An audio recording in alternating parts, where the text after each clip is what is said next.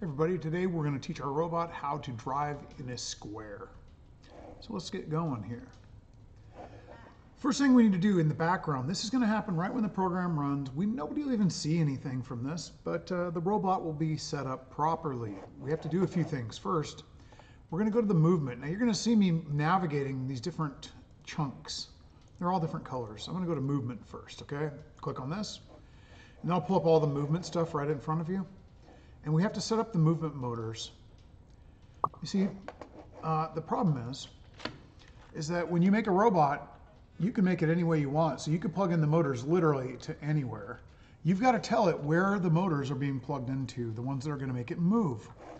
So we're going to use the set movement motors to, and now see it's on A and B. We don't want that. So I'm going to click that, and I'm going to click in C and D. It might already say C and D there, and then you're fine, but we have to set it up like that. Okay, good. The next thing we need to do is set our default movement speed. For this project, I'd like you to set the movement speed, so set movement speed to 35%. Okay, so movement speed is going to set to 35%. That'll slow it down just a little bit and make it a little bit more accurate. And finally, you know, Legos, again, we can build it any way we want. Lego doesn't know how you're going to build it, and they have to make this program so it can work with any type of robot. You know, there's robots out there that solve Rubik's Cubes. There's Lego robots that play the drums. So they got to make this work for pretty much anything. So the next thing we need to do is tell it how big of a wheel did we put on here. Look, if we put a small wheel on there, every rotation, it wouldn't go very far. If we put a giant wheel on there, every time it spins around once, it goes very far. We have to program it for our wheels, and it just turns out that that's the default. Lucky us. So we're going to click this and drag it out. Set one motor rotation to be 17.5 centimeters of movement. Don't mess with that. Just put it out there and snap it on. See this stuff right here? This is going to happen when the program starts. So right at the beginning, we're going to, when we press play, oh, whoops, you guys couldn't see it, I'm sorry. So what I put out there is set one motor rotation to 17.5 centimeters. So we've got set the movement motors to C and D so the robot knows where the movement motors are plugged into. We're going to slow things down, set the movement speed to 35%. And finally, we're just going to tell it what size of tires we have on here. And we're going to do that by setting one motor rotation to 17.5 centimeters. That's this one right here. And you don't need to change the numbers on that. You know what? This is only going to happen once, right when the program starts, okay? So what is all this then? Let's right-click. I'm going to put a comment here. So right-click right up here when program starts and add comment. And you can just type in here, basic robot setup. Okay, cool. We got our basic robot setup done. This will make it so that you don't forget what's here. And you can move this label like right here or wherever. Oh, I like the way that looks right there. Cool. Okay, we got that part done. Now what else is going to happen? That's not very exciting. Nothing happens. If I just ran this program right now, nothing would happen. We wouldn't see any movement on the robot. Now we're going to program the robot to do something when we press the button right here, the right button. So what we're going to do is we're going to go down to events. It's over here on the left. And we're going to go down to when the left button is pressed and drag that out down here for our second chunk of code. There's another stack of code. And we're going to change that. Since we're going to be making right turns, I'm just going to use the right button instead. Okay? So this will run for me. You could do it the other way. I don't care. But for me, this is going to run when I press the right button. Okay? And what do we need to do? Well, first of all, we need to get our finger, give it a second for our hand to kind of get out of the way. So go to Control and go to wait 1 second. There we go. So I'm going to wait 1 second. And then we're going to do some movement. The square is going to start by making this robot move straight forward. Hey, everything you do, you should try it out step by step and get it working in little steps. Okay, so I just plugged in my robot. And you might have to press the connect one if you're doing and go through that stuff if you're on the web browser. If you're on the program on your computer, you should just plug it in. And I'm going to press, remember you have to press the connect and go through that. And then I'm going to press the play. Okay, I heard this get downloaded. And the program is actually running, but it's waiting for me to press that right button. So let's take a look here. Change the camera. There we go. So I press this button on the right here. And the robot moves forward. It didn't move forward very far because I only have it set for 10 centimeters. We need to make that a little longer, don't we? See, 10 centimeters? Okay, and you know what? I'm going to zoom in just a little bit here, see if you guys can see this a bit better. No, I guess zoom doesn't work on this. Okay, well, so let's go to the next part. Maybe we can make it bigger over here. Oh, settings, yeah. Okay, now when our robot goes and it's making its turns, the yaw angle is how it is rotated in its turns. So on the ground it would be like this. When we start off a turn, we want to set our yaw angle to 0. That means we're going to start from scratch, whatever way it's pointing. When the turn starts, that's where we're going to be looking. So what we're going to do first, and let's after we've moved forward, oh, we got to change this. Let's go to inches and let's go to 12 inches. Okay, now that we have that, we could run that again and show it, but I think we know I'm pretty confident that's going to move a foot. So I'm going to wait, and actually, you know what? Yeah, 12 inches, that's fine. That's a foot.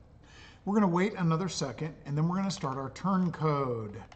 Now, what the heck is turn code? Okay, well, we're going to set yaw equal to 0 to say, hey, you know what? At the start of this turn, this is at 0. So we're going to go down here to, and this is under sensors. We're going to set the yaw angle to 0. Okay, cool. Let's go back to movement, and then we're going to start our turn. And we're going to go to start moving right and change it to right 100%. Now what 30% would be a slow, like our robot goes and it's driving, it does a very slow gradual turn. Okay? 100%, it doesn't even move. It just it turns so sharp that it just turns in place. Okay? And that's what we want. We want 100%. But we didn't tell it how long to go for, because we're going to wait until the yaw angle sensor detects something bigger than 89. And guess what's bigger than 89? 90 degree turn, right turn. Okay, so let's go down here and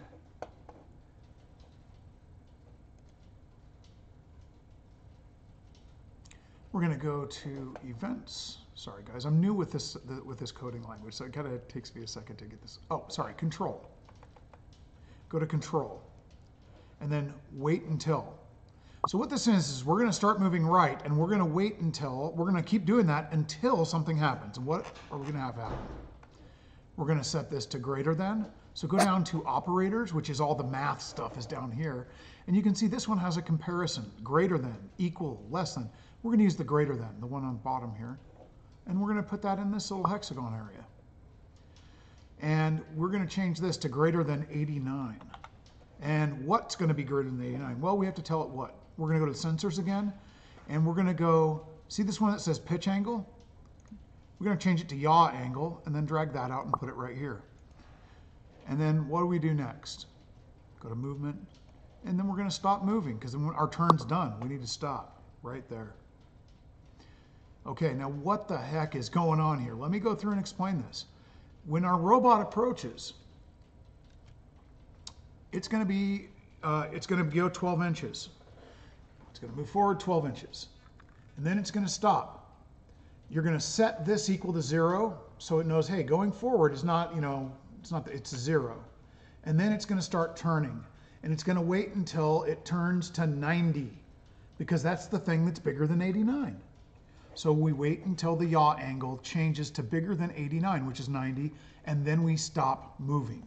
Okay, and like good coders, we are going to test our code right now. So let's plug it in. You might have to press the connect thing if you're working on a web browser and go through that. And then once it's connected, you'll see these readings up here. You can tell it's plugged in because you see the C, D, and E motor readings. And then you're going to download it. Press play. Okay. So unplug this and see what happens.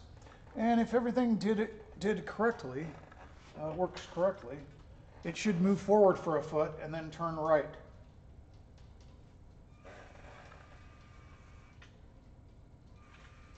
Hey, there we go. Hey, we've got a right turn. Now you can see It turned a little bit further than it should, but hey, it's our first day at this, so let's just call it good with that. Now that you have that tested and you know that it works, don't go on and just like, oh, let's just do all of it. You've got it tested and you know it works. Well, now we're gonna go, and you know how you make this into a square? There's two ways. There's the smart way and there's the hard way. Let's do the hard way first. I know it's not very hard. So if you click right here, right click and duplicate, you'll make another side. That makes two sides. And then you grab these, see that's two sides, so you right click and duplicate, there's another two sides, and slap that on. That would totally work. However, anybody who knows anything, I would recommend instead you go to Control and you go to Repeat 10. Now we're not going to actually repeat it 10. We're going to change that, but we'll grab it and snap that in above, wait 1 second. And look at this. And change that. Oh, that's 10. Don't want 10. We want 4 for ours. And there we go. I'm going to move this back down here now that it fits better. So this is going to repeat it 4 times. And of course, nothing matters unless we can prove it works. So let's plug it in. You might have to click the connect thing. Oh, hey, I see this. The motor readings. We're ready to go. And I'm going to download it. Okay, and let's switch our camera. There we go. All right, so, and keep in mind it's at a kind of a weird angle because the camera isn't directly above this. Hopefully this doesn't go out of frame here. Forward, right turn. Forward, right turn. That's 2 repeats. Now we're on the 3rd repeat. And we're on the last repeat now. Forward and right turn. You can see it overshot the turn a little bit there, didn't it? Okay, cool. So there it is. There's our robot. It's a little rough. It's a little nasty. He's turning too much. Our robot is going a little bit too far. But we can clean up that code later on. So we'll try to, I'll show you later on how we can make this so that at least the errors do not accumulate. All right. So hey, as soon as you got that done, why don't you flag me down and call me over there and show me and demonstrate it. Probably just have you put it on the floor by my desk, and you can show me and get your points for this assignment. So hey, oh, and let's be good programmers and put our code down here, right? Let's add a comment right here. What is this? Well, what are we doing? When we press the right button, it draws a square by repeating a side and turn pattern. That's a pretty good way of saying it, don't you think? When we press the right button, it draws a square by repeating a side and turn pattern. Now I could say it repeats it 4 times, but I think we get it. Okay, and if you want to add more details, I want everybody to have their comments on here, okay? I do want you to do this. But if you want to add some more details, you can do even more. So you could like take this one and right click, comment, move forward 1 foot. Uh-oh, I misspelled forward. I put an extra E there on a typo. Okay, and then comment here, 90-degree turn. There you go. All right, everybody, thank you for watching. Enjoy.